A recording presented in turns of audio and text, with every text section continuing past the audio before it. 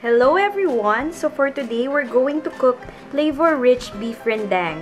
So this one is an Indonesian dish and we will be using products from Carmen Foods. So first is the S&B La-yu Chili Oil. And then we also have here Tae-Kyung chili powder. You can find these ingredients in Carmen Foods. Just visit www.carmenfoods.com. Carmen Foods is the #1 curated Asian food grocer. It is also the ultimate place for your Asian needs. We can provide Asian ethnic food ingredients and deliver it to your doorstep. We have Korean, Chinese, Japanese, and Southeast Asian ingredients. So let's prepare and cook the flavor-rich beef rendang.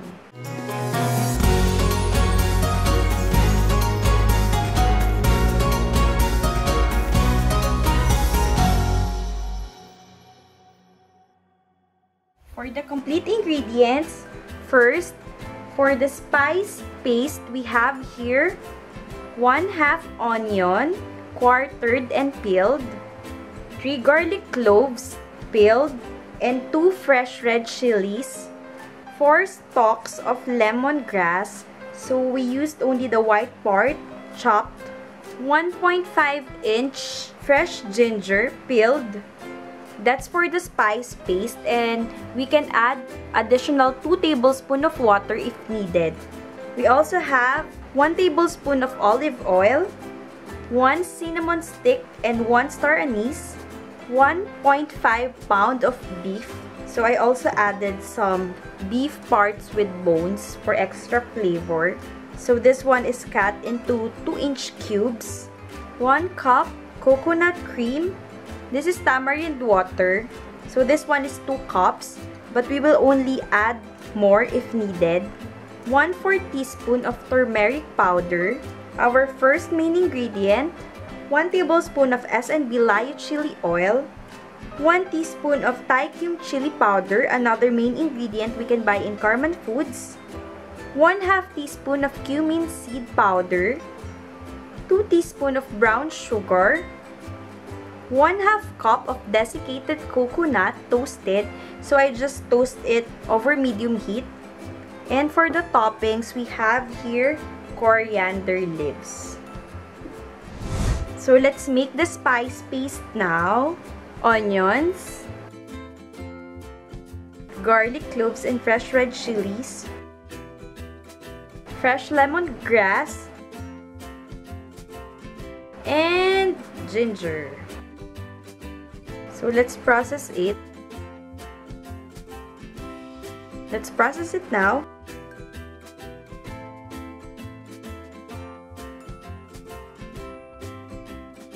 Let's check it. We can add 2 tablespoons of water.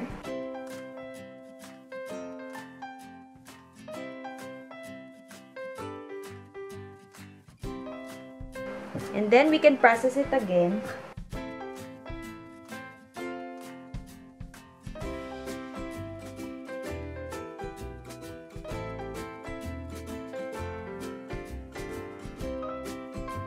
So we will process it again.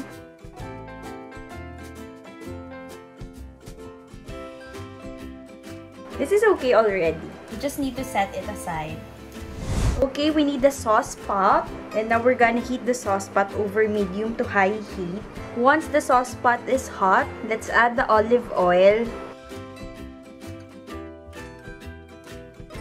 Swirl the pot to spread the oil. Now, let's add and fry the cinnamon stick and star anise. Okay, let's fry it for a minute until it's fragrant.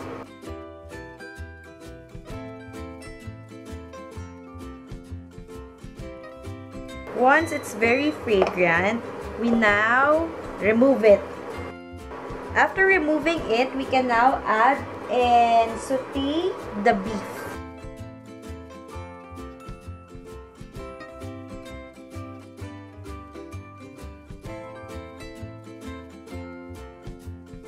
So let's fry each side.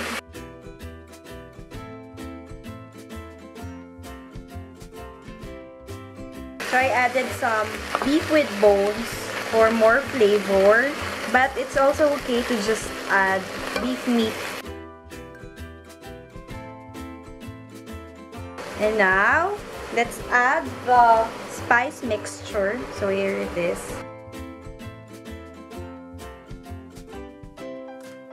Now, let's stir it so that the spice mixture will be evenly distributed to the beef.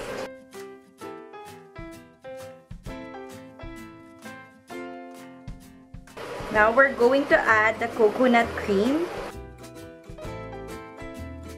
and the tamarind water or the tamarind soup.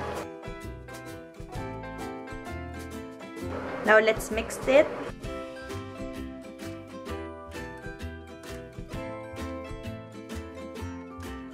Now, let's add the spices. First is S&B La-yu Chili Oil. And then, turmeric powder. Cumin seed powder. Another ingredient from Carmen Foods, Tae-Kyung chili powder. Sugar. Now, let's mix it.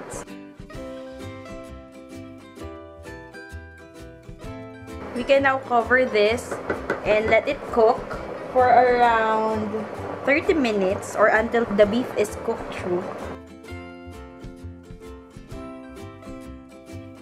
So let's check.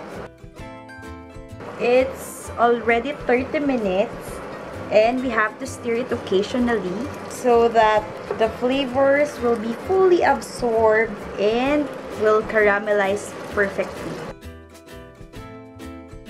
So, a few trivia about beef rendang. So, beef rendang means a rich and tender coconut beef stew, which is flavor-rich. As you can see, the sauce is really flavor-rich and it smells really good.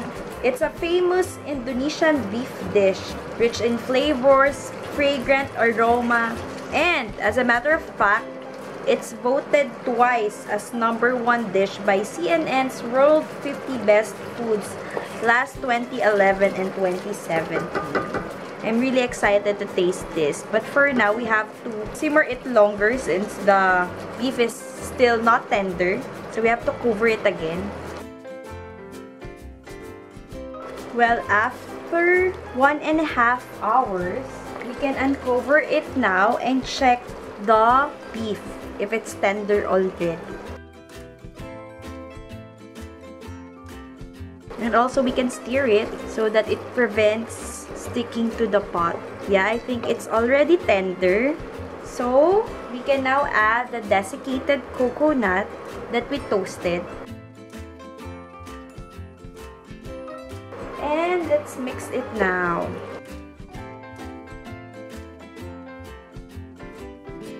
Let's make sure that it is well combined.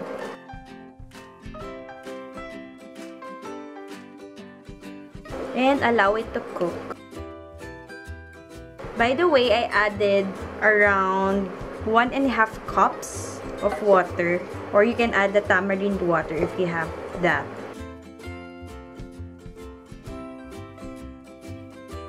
So let's allow it to cook more. We can now remove it from the heat and top it with fresh coriander. We can serve this with rice.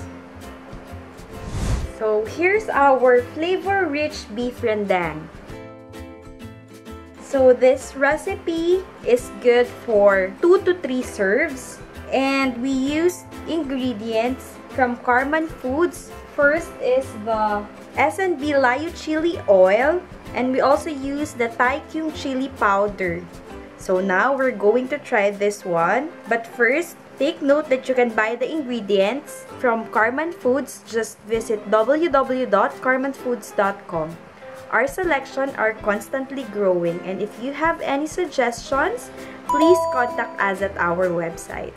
So, happy eating!